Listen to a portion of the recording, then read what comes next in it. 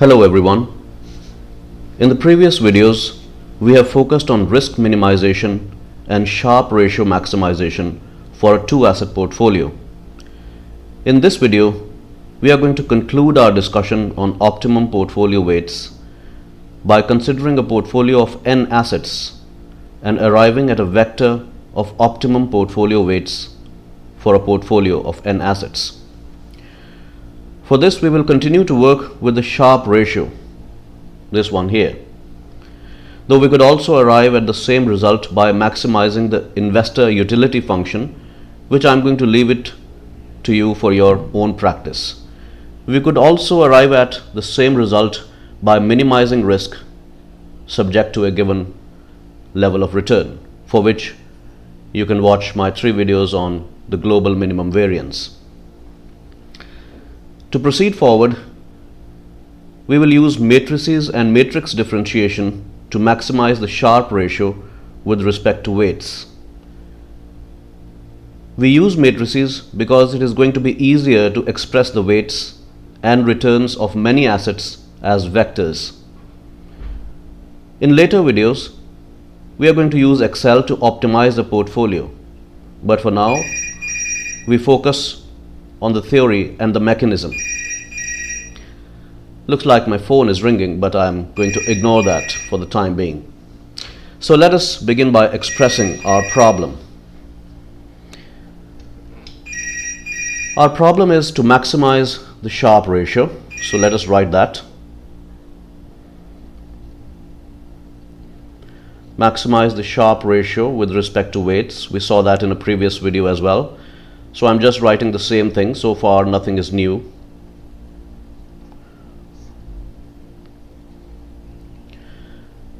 And we have a constraint that all the weights must be equal to 1. Let us now invoke matrices and see how our excess return, this part here, the numerator of the Sharpe ratio, is going to look like. For a portfolio of n assets, let us first of all write the expected return minus RF the usual way.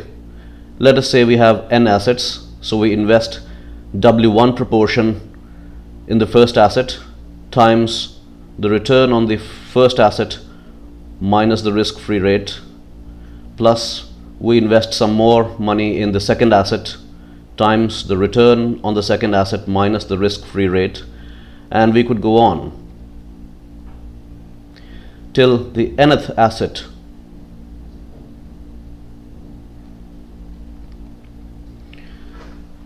If we want to express this thing in matrices, we are going to write a weight vector.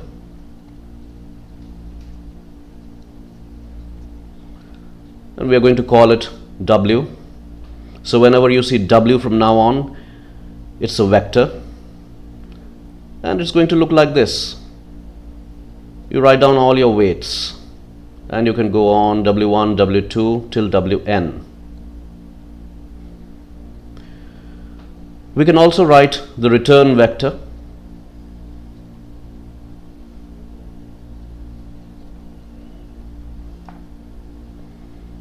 In this vector you could write R1, R2, and you could go on till Rn.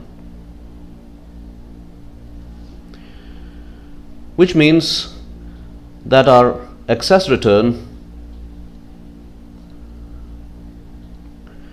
can be simply written as the transpose of the weight vector times the return vector. I should have written here the excess returns.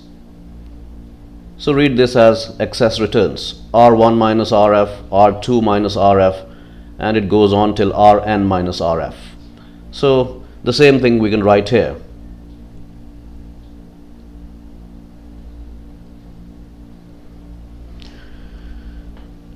We also know from a previous video that the standard deviation of the portfolio can be written in matrix format as this.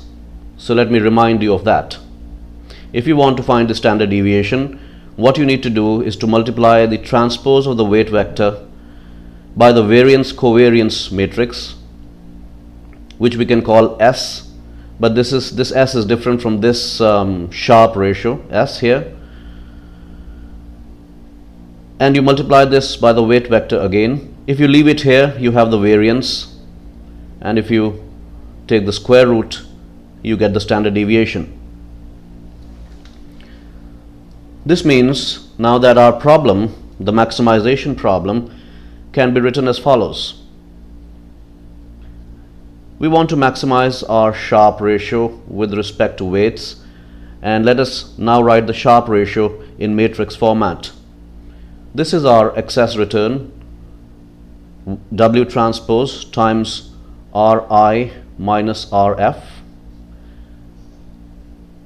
and in the denominator we write the standard deviation, W transpose times variance covariance matrix times W raised to the power of half.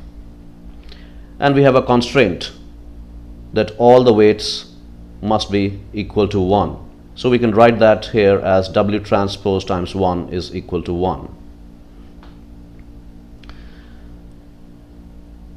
Now let us manipulate the Sharpe ratio a little bit. I'm going to take the standard deviation onto the numerator, so that when it goes there, it's going to get multiplied and the power is going to become negative. So that's exactly what I'm doing here. I'm writing the excess return, W transpose times Ri minus Rf, and this is now going to be multiplied by W transpose times the variance covariance matrix times W raised to the power of half. We are now going to take the partial, we are going to actually take the derivative of the Sharpe ratio with respect to weights, the weight vector. So as in the previous video, we are seeing the same thing, that we have two functions and we have a product of them. So following the methodology from the previous video, we are going to differentiate. So we are going to write the first function as it is, which is W transpose times Ri minus Rf, and we are going to multiply it with the derivative of the second function. But in the second function here, we see that a function has been raised to a power, so therefore we are going to have to use the chain rule. So let us start a bracket and start differentiating. Minus half times the inside function as it is,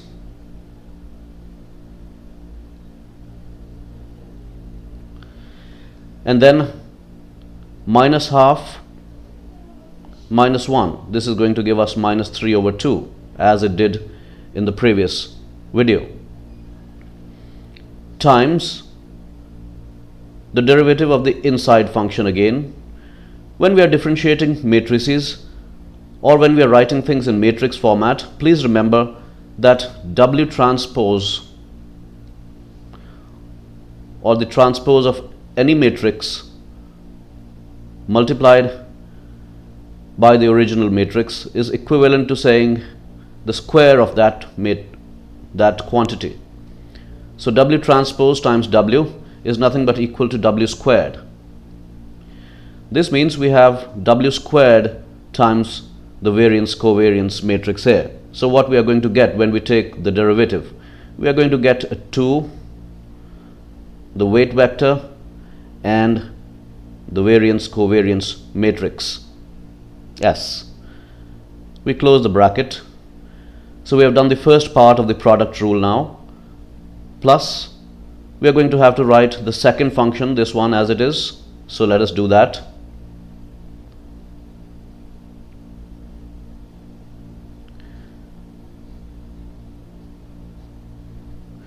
And we are going to multiply this with the derivative of the first function, which is this. If we take the derivative of this function with respect to W, what we are going to get is Ri minus Rf. So we are going to write that here. Ri minus Rf. We want to maximize our Sharpe ratio, so we set this derivative equal to 0. And just like we did in the previous video, because we want to get rid of this minus 3 over 2, we are going to multiply throughout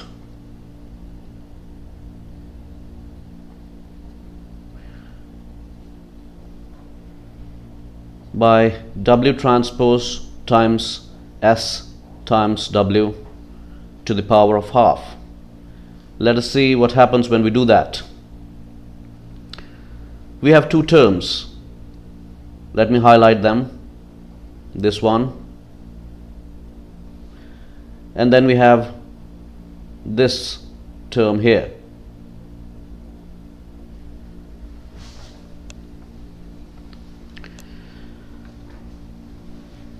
So let us see what's going to happen. Let me change color one more time to come back to yellow.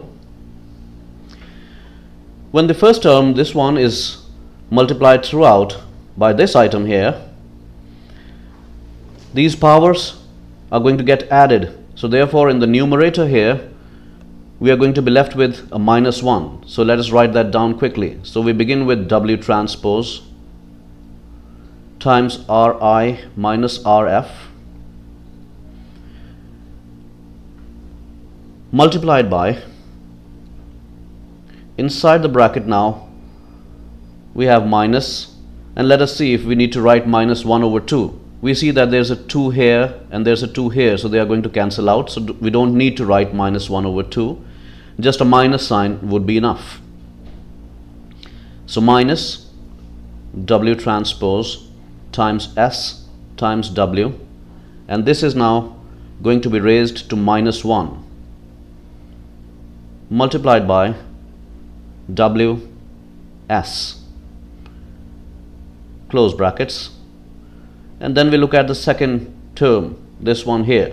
So in this term we have a -1/2 power with this item, and when this is multiplied by this, what we're going to have is an exponent of 0. So this item here is going to become 1, and 1 times Ri minus Rf is going to give us Ri minus Rf. So we can write that. Right hand side is 0. Now let us see what we can possibly do.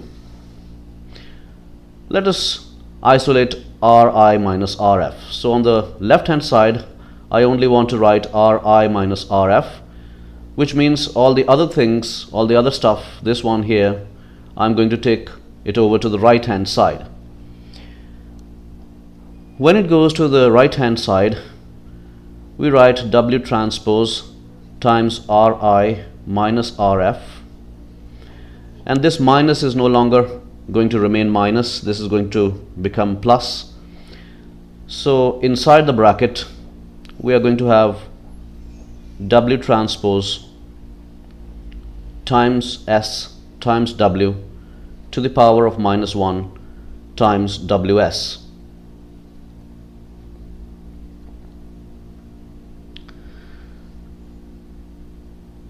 Let us continue.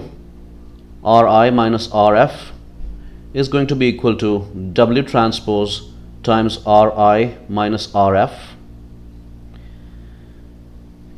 and we can write this in a fraction. We can write this as times Ws over W transpose times S times W.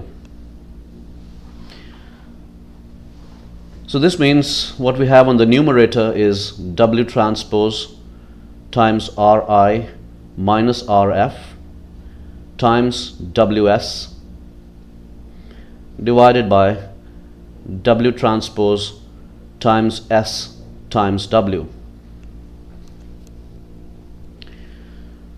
We are going to do a little manipulation here. So let me change color and tell you what we are going to do. This part here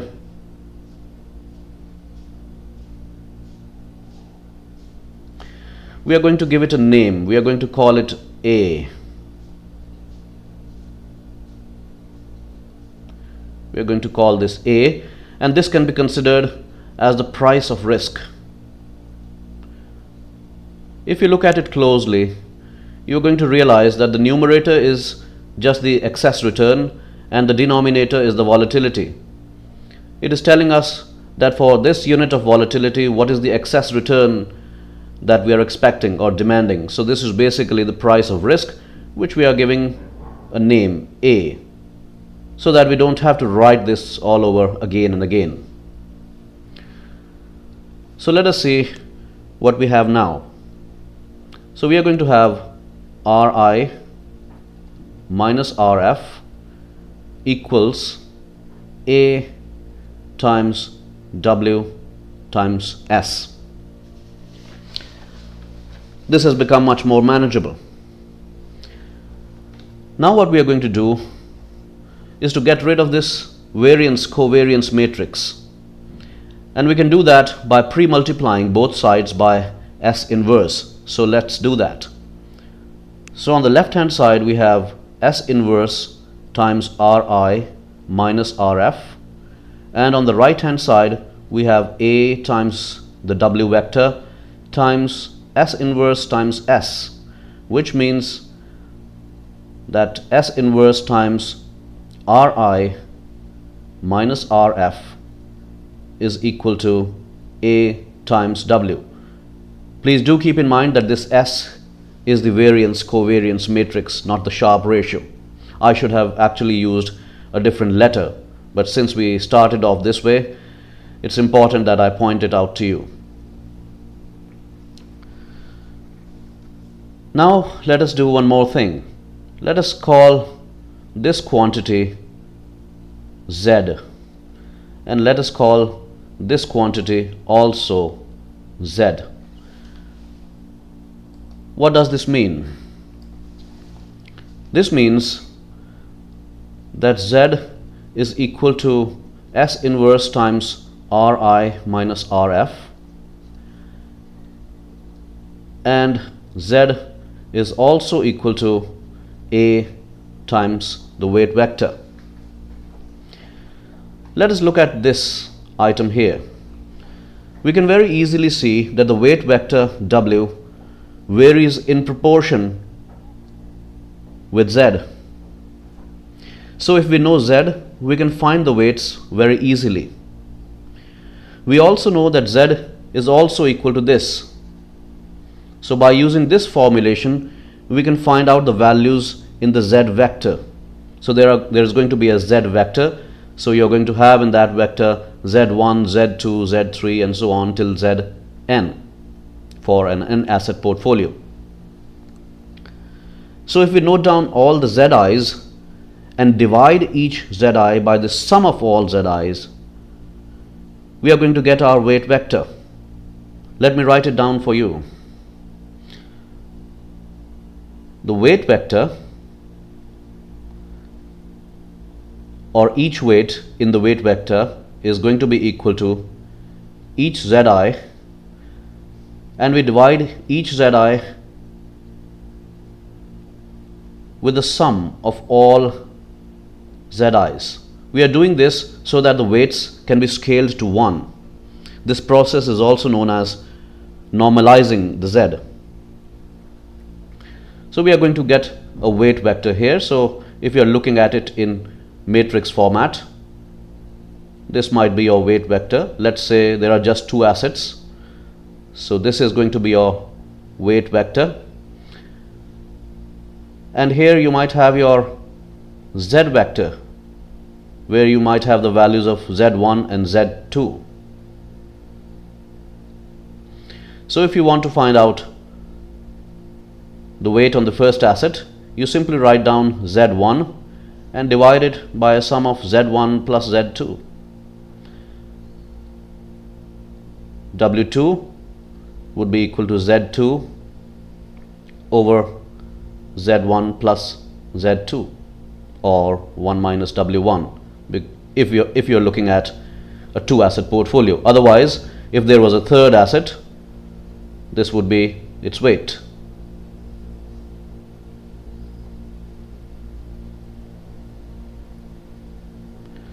So this is how we can maximize the Sharpe ratio and find the optimal portfolio weights. In the next video, we will use this mechanism to calculate the optimum portfolio weights in Excel. See you then.